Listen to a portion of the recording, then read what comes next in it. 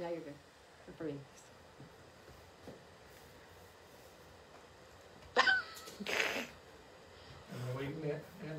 Yeah, we're just waiting for a couple people to come on.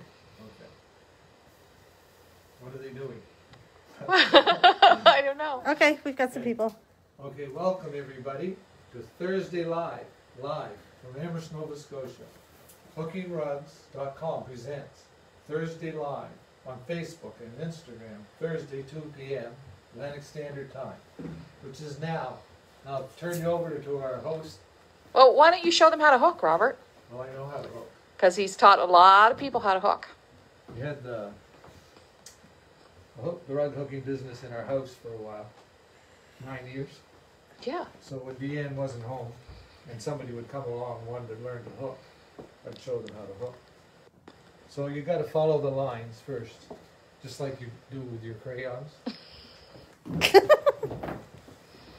So you put the strip of wool underneath, and then you go to a line, you find the wool on the end of your hook, and I don't know how I get myself into this stuff, and then you pull it up. You wiggle it around first. And it's so relaxing. I think it's been a while. It's so relaxing. So you pull up the end, and then you go and do it all over again, right next to it. You skip a hole. That's the main problem, if you don't miss the holes. And you pull it up again. Oh. And make a loop out of it. I'm through. Thanks, everybody. Well, we used to say that anybody could do it, but I don't know. Come on, you can do it. Well, you're way far over there. Try it down here. All right. I think you can do it, Robert, because you've taught tons of people. I've taught people. Mm-hmm. I haven't. Is there anybody out there that I taught? There's one lady I taught a couple of weeks ago. I'm not good on impression. I could tell you what the girl told me yesterday. What did the woman tell you yesterday? Well, we caught her stealing out. Never mind. I don't want to know. No. She wasn't admitting defeat very easily. Never mind. Focus on your hooking. She called me. Don't say that, please. Don't bother. He's cut off. There he goes. Now he's hooking, though. He's not thinking about it, and he's hooking, right? It's relaxing. Well, I've been reliving what she said. Don't stop it, please. And then she told me. Okay, So we gotta hustle him out of here. Thank you, Robert. You want me to tell you what else she said? No. Go. God bless you. See you. Oh. She said she wasn't Robert.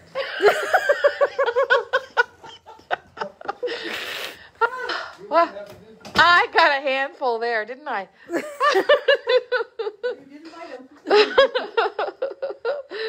He is a handful. So I'm going to get my book and tell you what we're going to talk about today, because I do have a book and I have it right here all laid out for myself.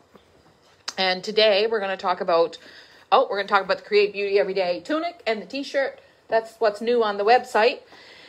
And I want to show you a little bit about the foreground in my new rug and how I'm going to make those bushes bushy. I want to show you the stool. Now, I have to be honest, this stool, so I was walking down Regent Street and, Rupert Street, and I was outside a place that my son was going to be moving into.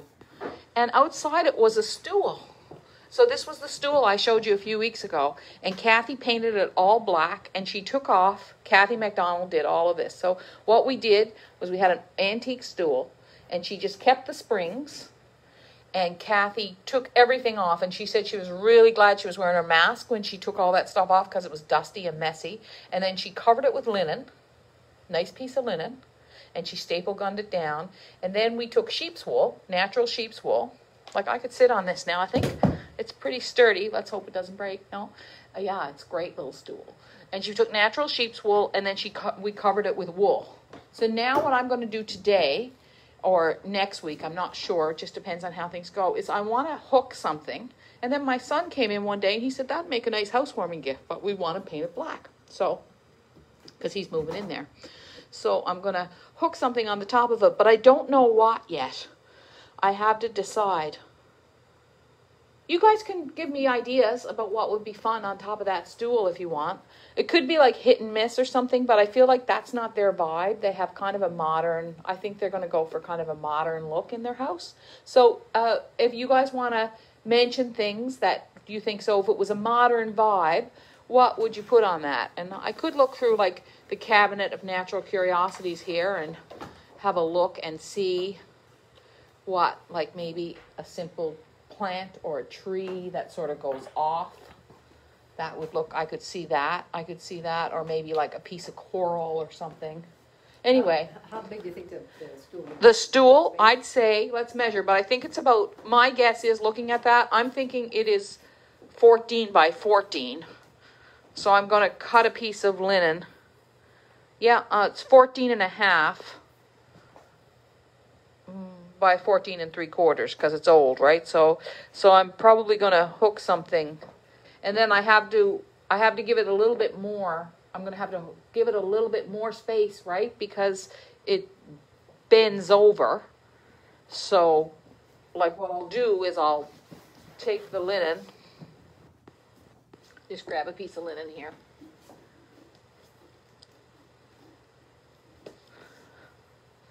It's not big enough. So what I'll do is I'll take the linen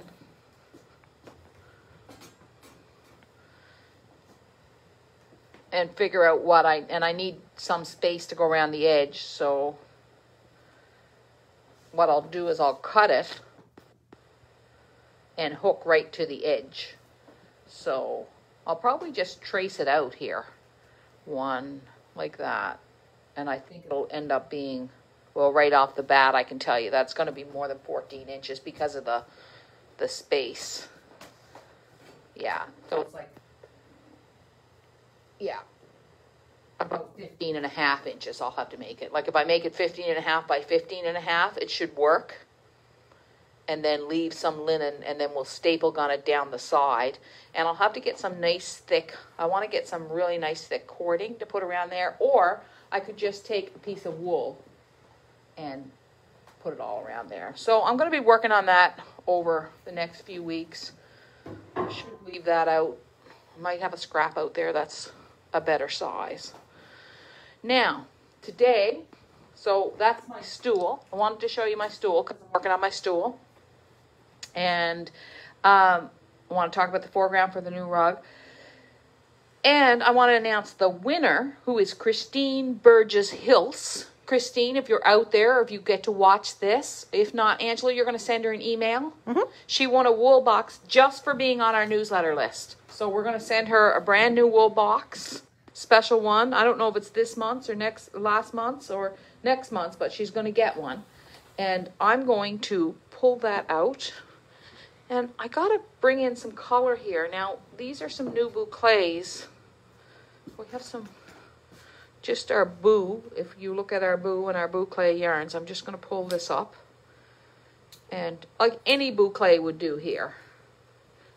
But I'm going to put a really bright green in here on some of this. So let's get this going here.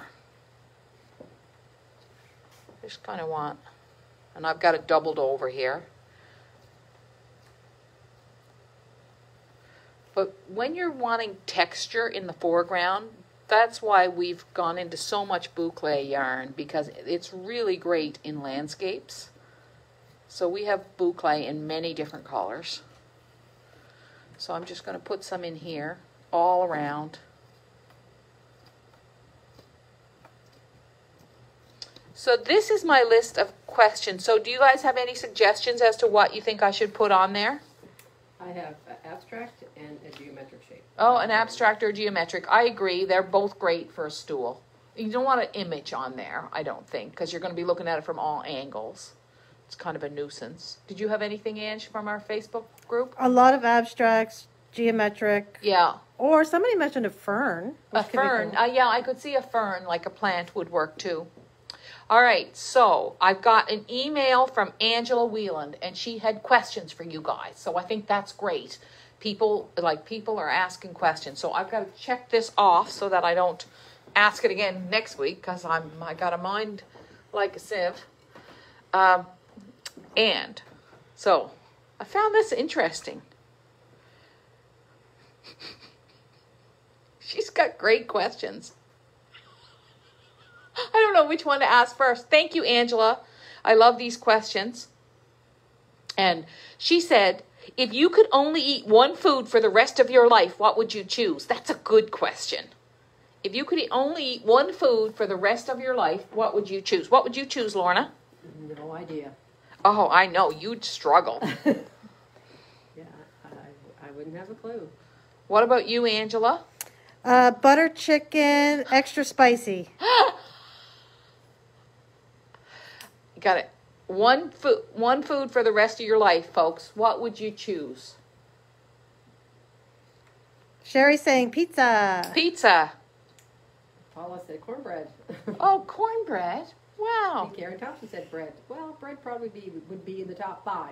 Yeah, yeah. For sure. Kathy Firth, chocolate. Chocolate. You'd live on chocolate, Kathy. Good. I can see that. Carol Cooper, peanut butter. Peanut butter. That's a good one. Full of protein, I guess, isn't it? Peanut butter. Now I'm going to bring in another green here. What about you, Deanne? But what about me? I think it'd have to be cheese. Somebody else mentioned cheese on Yeah, there. I think it would have to be cheese. I like cheese a lot, but then there's that other thing about cheese. I don't know. Maybe maybe not when you think about it. Somebody said potatoes.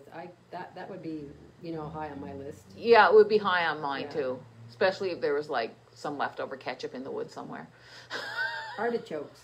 Oh, really? Now that's unusual. I've never had an artichoke. I Oh. don't even know what it is. They're good. I have a great recipe from Half Baked Harvest for artichoke. Now, see, I don't like, look at that. See, this is a great example of color, folks.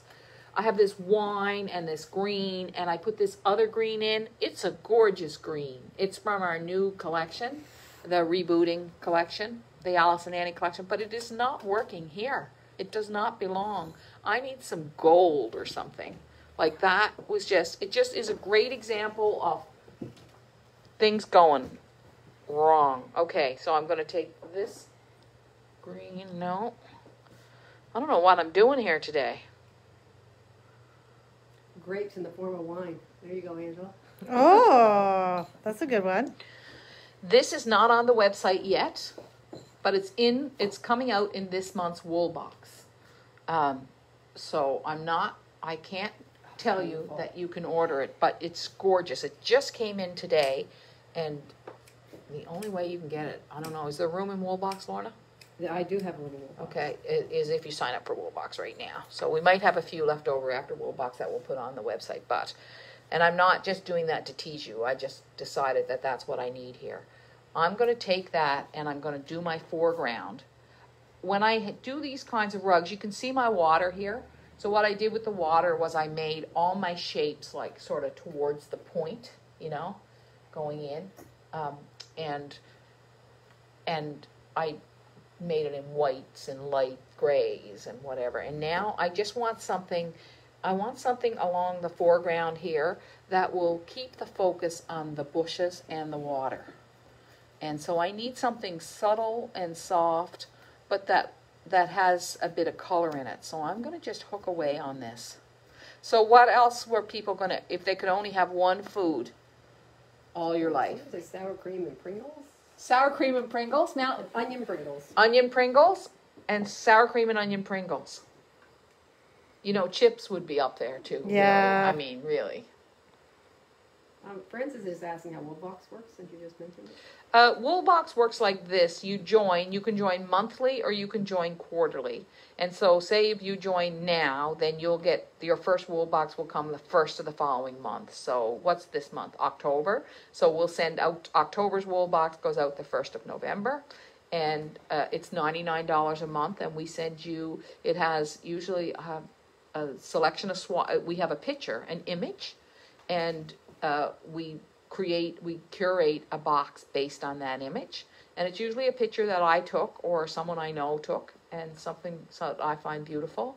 And so this month it is of some bushes and a field, which I always find beautiful, and this is one of the colors in it. So it is. So what we're excited about here, I'd say, so it is a great club, and you join and you can cancel anytime you want. You can join for 1 month or 2 months. It is a reoccurring. It is a recurring charge, so you get it. You can join quarterly and you'll get it 4 times a year, or you can join monthly and you'll get it every month. It's up to you. And some people join for a year, some people join for 6 months, some people have been in it since the beginning of the club. So. And where do people find the tunics, and are they true to size, Deanne? I'm wearing an extra large. Now I'm about a 12 or a 14 generally. I wear like, I usually wear a large, but in this tunic, and I'm wearing it fairly fitted because I like to got myself a new jacket. So I like to wear it under my jacket, right? And it looks great. I love like a long tunic. So we have them up to 2X, isn't it, Angela, or 3X? I think 3X. 3X. So we have them. So if you're like a 16, I would order a double X or maybe even the triple X.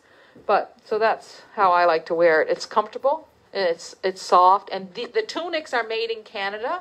The T-shirts are from a Canadian company, but we couldn't get the ones made in Canada. So we'll hopefully the next time we do the T-shirts, we're hoping, we're working with a company in Quebec for these. And it's a company that we've worked with before with 30 Church. So hopefully we'll be able to get the T-shirts made in Canada too. But the tunic is made in Canada by a Quebec company. And they're under gifts on the website? They're under gifts on the website, yeah. So yeah, I think, is it true to size? Well, I often wear an extra large in a T-shirt. So it's fairly true to size. But I would say, I don't know, I kind of feel like this is running a little small. Wouldn't you say? I didn't try one. You didn't try one on? What size did you get, Angela, in the T-shirt? I got a small. And then that's true to size for you? Yep. You would always get a small, would you? Yep. Did you get the T-shirt or the tunic? The T-shirt. The T-shirt. Yeah. And I'm wearing my ring today, my Create Beauty Everyday ring. Someone asked me if they noticed I wasn't wearing my wedding ring. I'd just taken it off because it was really tight. Someone emailed me last week. I think they were worried about me, but everything is good, as you can see. Might be after today. It might be. I tell you, I have my hands full, don't I, Lorna? Lorna knows. I have my hands full, and you would think would you not think it's the other way around? Oh, everyone thinks Robert's so soft-spoken and so easygoing. Yeah. He's lovely, but he's not yeah. easygoing. No, I wouldn't say. Anyway. He has a mind of his own. Yeah, definitely. So you know what that's like? Probably lots of you have marriages like that, where you both have minds of your own, and it's sometimes a little interesting. Let's say that, like today. I was like, what's he going to say? Gosh. Okay.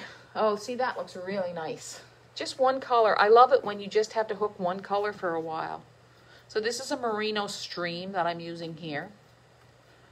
We don't really have a name for it. I would say it's brush, scrub and brush.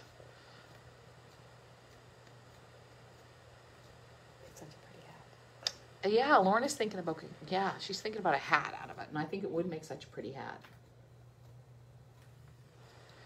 So I just want to talk about what rug hooking brings to people, because what do I say all the time, you guys?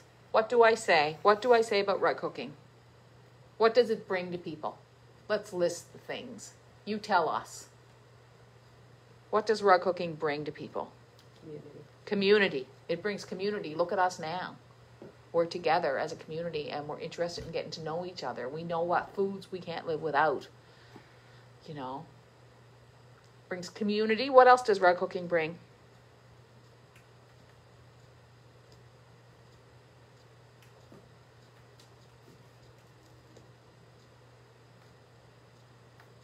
I can wait.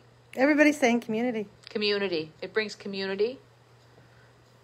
And with community comes friendship.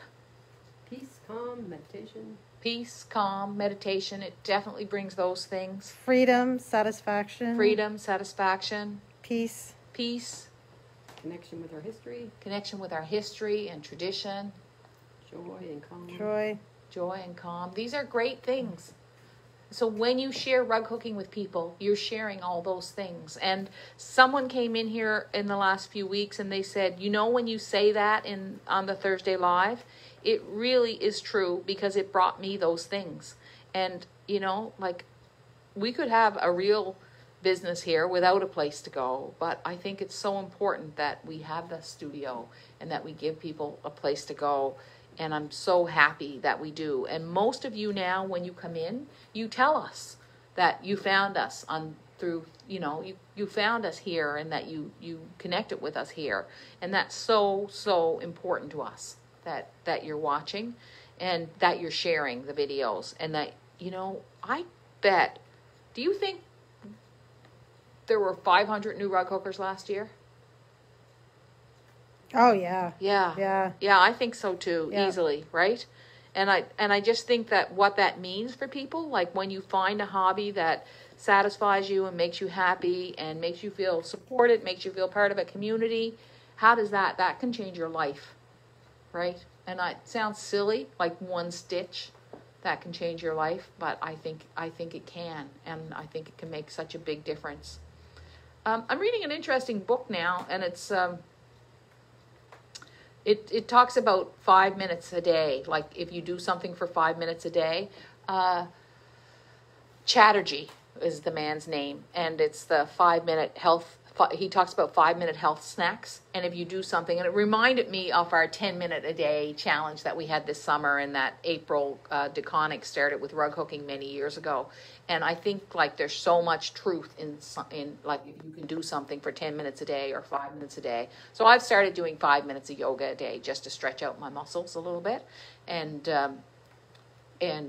you know, one of the ways that Dr. Chatterjee, he's a British doctor, one of the ways that he explained it was that if you did something really unhealthy with yourself for 5 minutes a day, like if you drank really high full sugar soda for 5 minutes a day straight, cumulatively, you'd notice how that made you feel. You'd know that, my teeth, your teeth start to feel yucky. You feel your sugars are a little off. You just don't feel like yourself.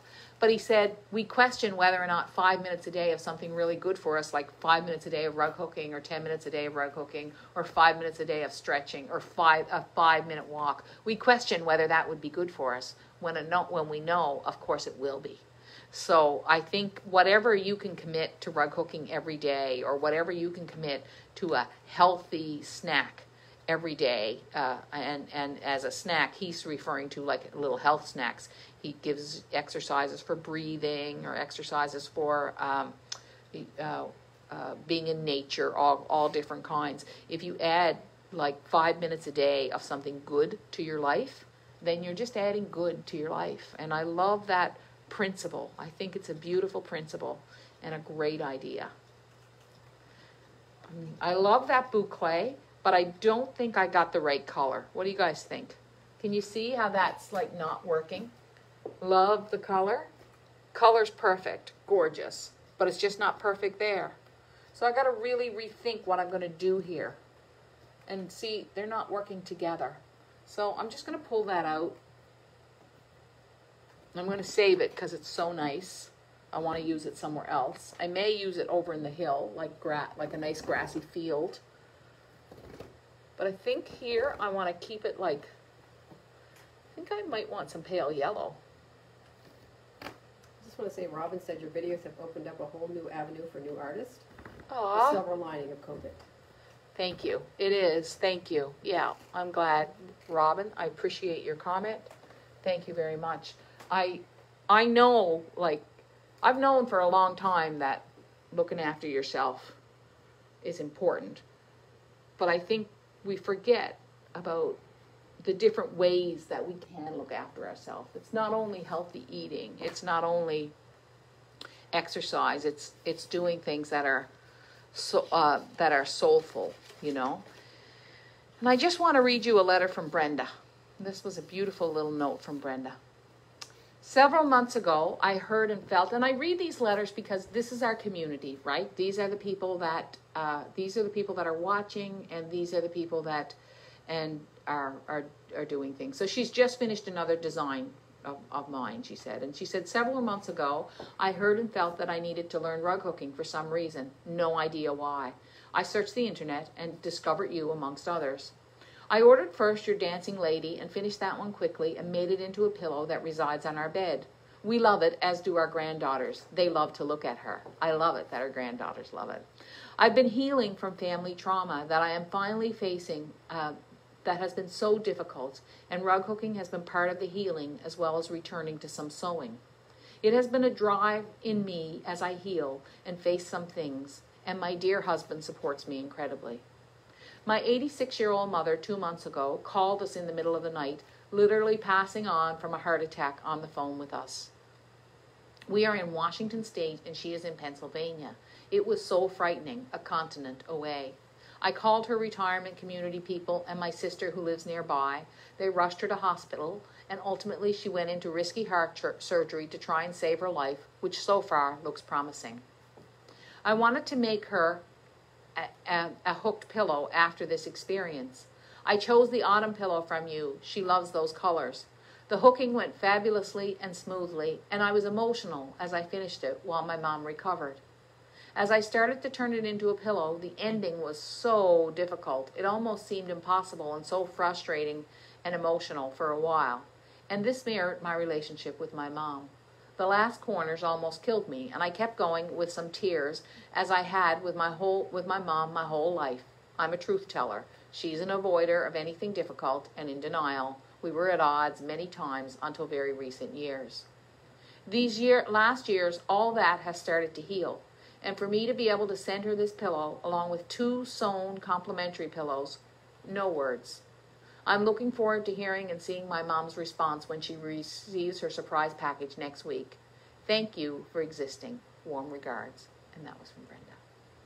So, there's no reason. That is just, I don't have to tell you anything else. That's why I'd like to know her mother's reaction. I'd love to know. Yeah. So Brenda, if you are watching, we would love to know what your mother thinks of those pillows that you sewed and hooked for her. That would be really nice. So I just really want you to know that the way you spend your time is so important, and that it can make such an incredible difference in your life. Just making time to make. So I finished my new book. It's gone to the printer as far as I know, and it'll be out and it's all about making. It's not just about hooking, it's about making. I'm going to finish this little area up here, and then I'm going to show you something. So I'm hoping it'll be here even before November, but I don't really know.